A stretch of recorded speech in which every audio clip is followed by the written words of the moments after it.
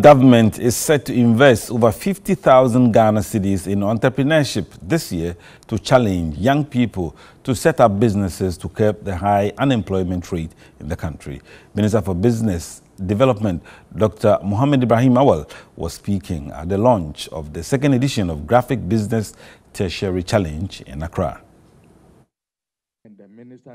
The Graphic Business Tertiary Business Sense Challenge is to help increase the knowledge base of students and improve the practicality of what they study in school. The program is also to ensure graphic engages with its audience and to enhance the reading culture of Ghanaians.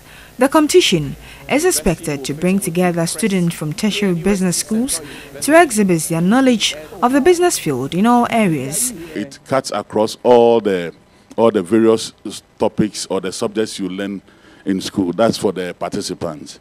Statistics from the Ministry of Business Development indicates out of the 250,000 graduates churned out each year, only 2% are able to secure jobs in the private sector. Minister for Business Development, Dr. Awal, challenged young people to set up businesses. I therefore want to challenge young people, everybody here. Do not see failure as failure. Treat failure as gold. All the big people you see, whether in academia, in business, in sports, everything, they didn't succeed the first time. But they were failed 10, 20 times. One thing they did, perseverance.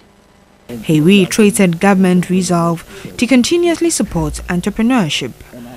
This year, the ministry will spend over 50 million cedis to build the capacity and to support young people to set up or expand their businesses. We do it across the country. It's very important for us as a government to know that we can't develop the country without young people.